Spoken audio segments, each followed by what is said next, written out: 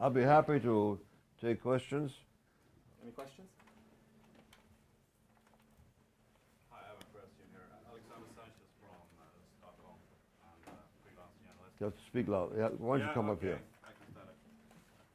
Why is it in your view that IPCC has sort of blurred or misquoted or actually ignored the solar theory, in your view?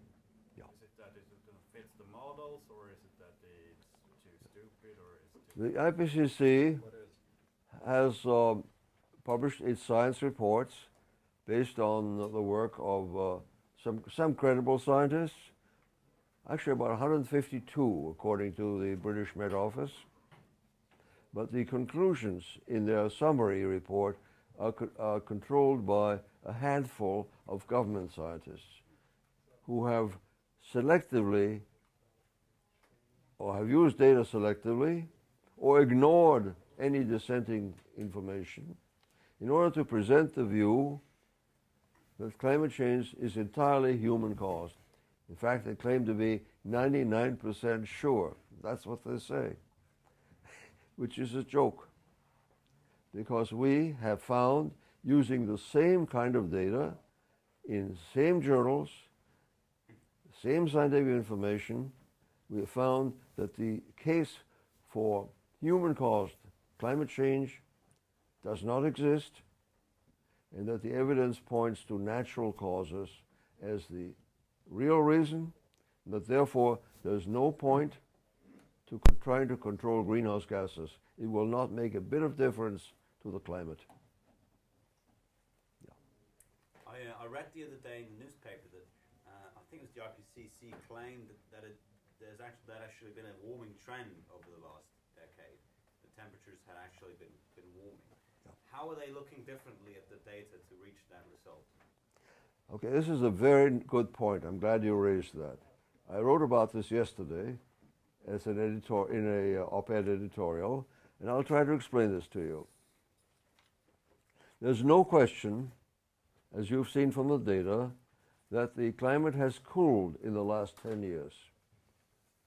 Anyone who looks at the data would come to that conclusion. Then how is it possible that the World Meteorological Organization has issued a press release, which is what you're referring to, claiming that the last 10 years are among the warmest in the last 160 years of record-taking? Does anybody know the answer? Well, I'll tell you. What they've done successfully is to confuse the issue. They are not confused themselves, but they've confused the public. They've misled the public. And how have they done this? Okay?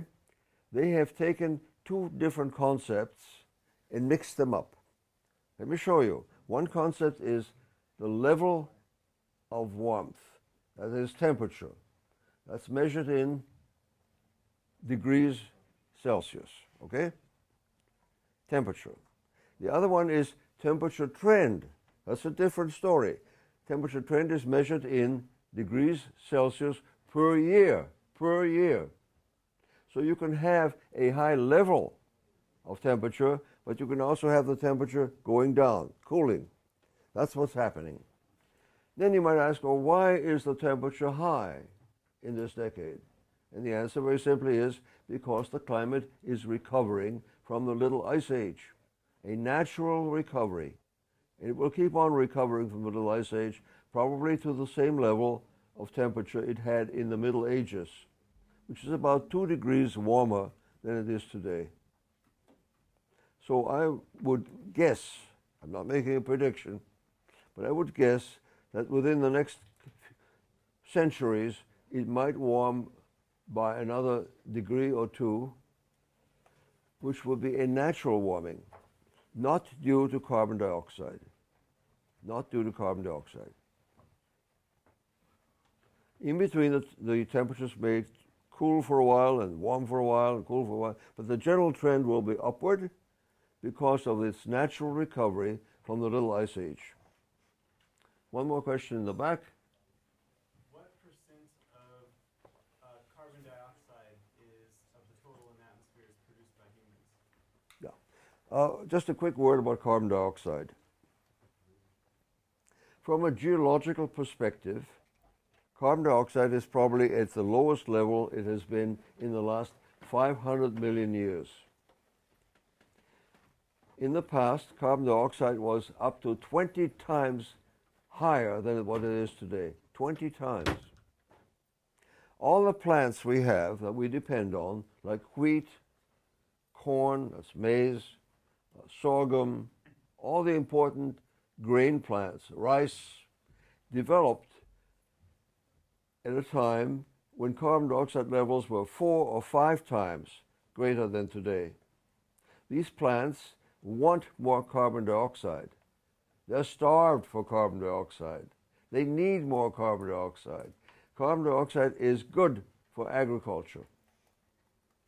It makes plants grow faster and better. We need it.